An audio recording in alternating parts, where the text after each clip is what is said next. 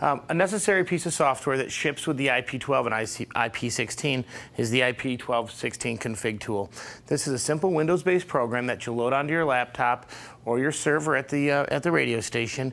And what you're going to do is you're going to install this on your PC, and then you're going to point it to the IP address of the console, and this will allow us to make changes to the consoles for like mutes and tailies, set up some record buses, configure all our mix minuses, and then any other additional special things that's going to fit you or your operators for your specific operation. So let's go and launch the IP-16. I'll show you how easy it is to install. Pretty much a standard installation like any other Windows device. It self-launches.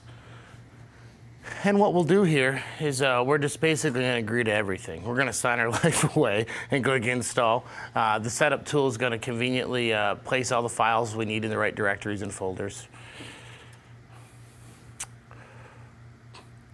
All right, so we've completed the installation of the IP console config. Took about 15 or 20 seconds. Now you launch the application by double-clicking on it. First thing we're going to do is we're going to add our console. So by clicking add, we're going to give it a name. We'll just say J. And then we're going to type in the IP address. And it's 192.168.87.201. This is the default IP address that every IP-12 and every IP-16 ships with. Now, once we've added this console, we select it, we want to take it online.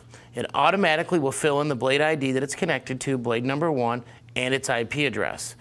At this point, you'll also see down here on the right-hand side that we're connected.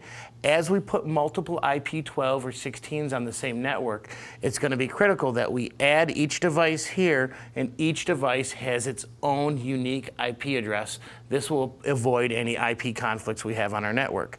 So if we've got the first IP-12 set up here, you'll see on the side, this is where we do things like our mutes and tailies. We'll do monitor config for headphone and cue, studio defeat. We've got the programmable buttons here, and of course, source visibilities. Once you start growing these IP systems, you're going to have hundreds, if not thousands, of possible sources that you can put on any console channel or route to any destination.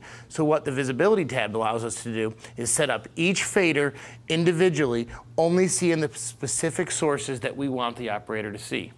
Stand by next, and we're going to get into the Navigator program.